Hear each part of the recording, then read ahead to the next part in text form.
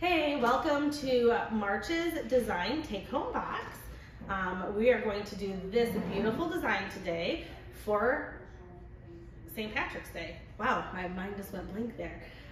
Irish Eyes the Smilin', so we're going to use some pretty cool things and get in the color scheme for St. Patrick's Day. So let's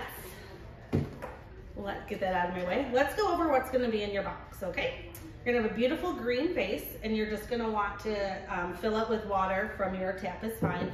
You should have like a little packet of the flower food in your box also that you can put in there. You are going to have 3 Fatsia leaves, and these are beautiful. They're a great edging how we're gonna use them in the design today. And I just put a little bit of spray paint of gold just to give it that shimmer, and I mean, it's St. Patrick's Day, right? Pot of gold. You're gonna have 2 yellow Gerber daisies, and I'll have them already wired for you. We do wire all of our Gerbs just for that extra support. Not that they don't last long or anything like that, it's just they get sort of weak heads and they sort of tend to go bleh. So we wanna make sure they are good and sturdy for you. You're gonna have 2 Bells of Ireland. Get it? Bells of Ireland, St. Patrick's Day. 2 stems of yellow spray roses.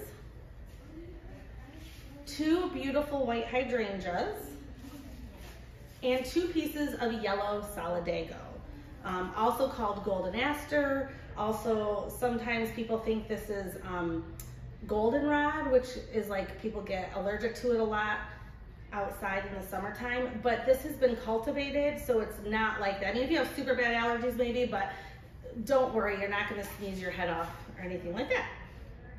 So let's get started. We're gonna start with your hydrangeas. Now, we're gonna take off, remember, any foliage that's gonna go in the water or below this line of the vase. So I'm gonna just take those off. When we put these in, we are definitely gonna want them to like rest on the lip of the vase.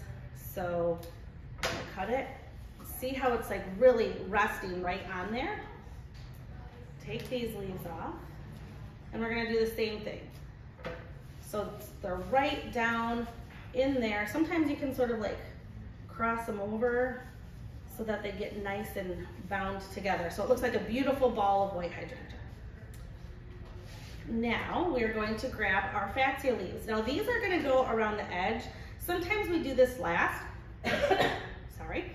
But I'm doing it first this time because I really want you to see how that's gonna hold the hydrangea up and really give it some definition. So just sort of lifting up there and putting them. We're just cutting a little bit off here. Just lifting up and like so. So you have all 3 of them equally around the vase. So this is what you should look like. So there's a beautiful ball there. We have a collar of this great Fatsia leaf that has that little gold shine on it. All right. Next, we're gonna do our Bells of Ireland. Now the type of design we're gonna do today really is all around, but it's sort of gonna have like a front to it. Everyone also always says, you should have 3s of things. If you know how to break the rules, then you can break them. So I'm gonna show you that today. And I know I do grouping a lot, but it's just so easy for you guys to really get those fundamentals down.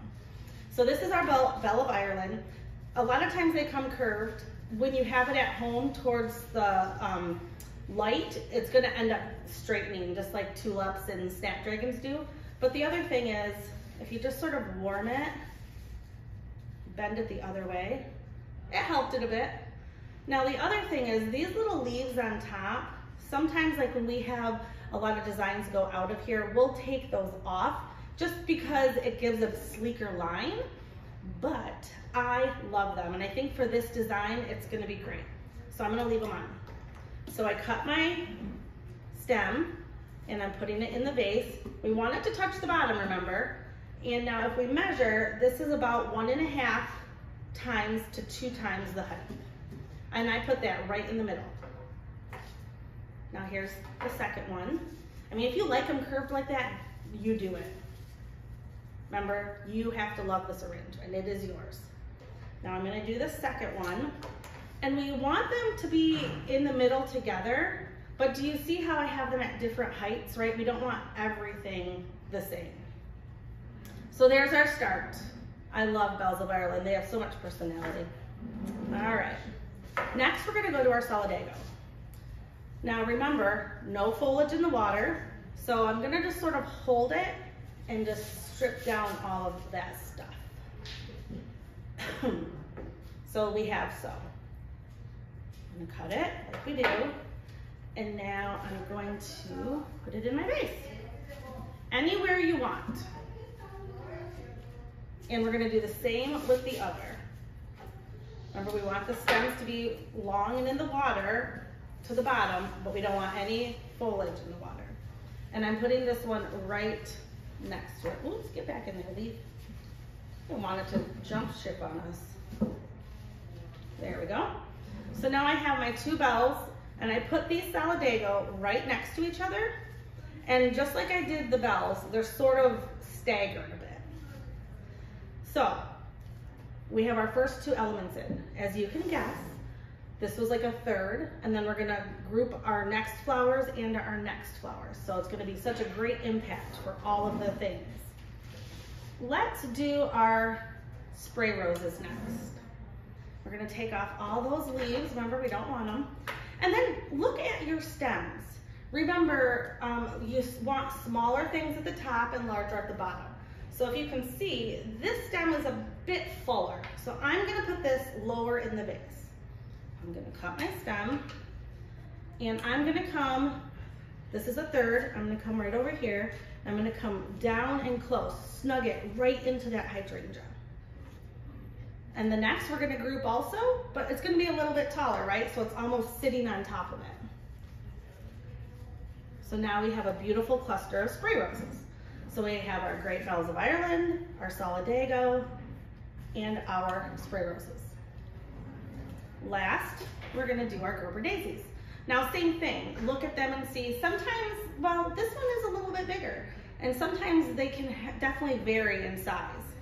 So first one again, so we have 1/3, 2/3, and our third, hop is gonna go right down low there.